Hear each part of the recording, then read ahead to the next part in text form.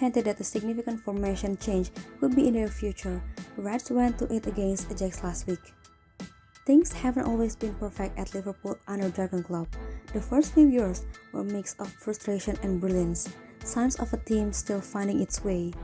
Eventually, the team did find its way and the Reds produced near perfection as they swept up every trophy.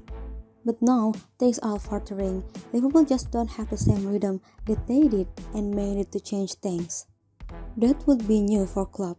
He stuck fairly rigidly to his 4-3-3 system since arriving at the club, and it's a formation that brought incredible success. Liverpool, though, aren't finding that the system works right now. Part of that is down to injuries, while losing Sadio Mane, an integral part, hurts too. The Reds are finding that star signing Darwin Núñez only really works in bursts, with him struggling in starts. And perhaps that necessitates change at Liverpool, maybe even a significant one. Klopp must do something to fix the current form, and he may be able to learn into the past for his answer. A Liverpool formation change. As Liverpool chased a goal against Ajax, Klopp put Núñez into the game. He also switched the system, though, as he used Thiago and Fabinho as deep-lying players and introduced Roberto Firmino as a number 10. They went 4-2-3-1, in effect in an attempt to get the best of both worlds up top. Liverpool's success has come with Firmino as a false 9.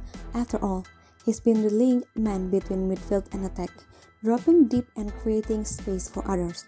Núñez doesn't do that. He leads the line, forcing players out of his space and occupying defenders. With both on the pitch, Liverpool can both occupy defenders and allow Firmino to link between the lines. The sacrifice is in midfield, while the wingers also get less space to drive into centrally. We wonder if Klopp will try this for a bit, though essentially it would be a bridge system between the Liverpool old and the new plan with Núñez. It's something he's done before. Fabinho also wasn't quite up to scratch in Liverpool's 4-3-3 when he arrived.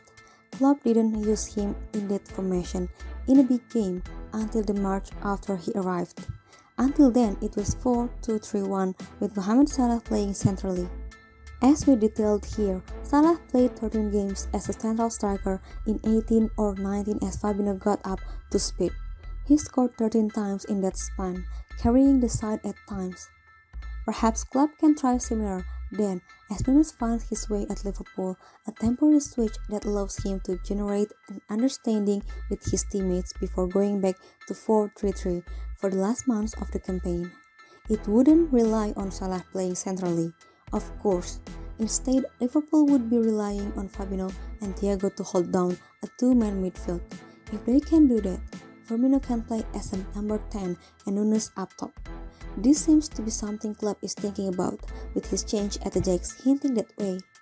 It would be a significant change in the short term, but as with Fabinho, Liverpool could reap the rewards come May.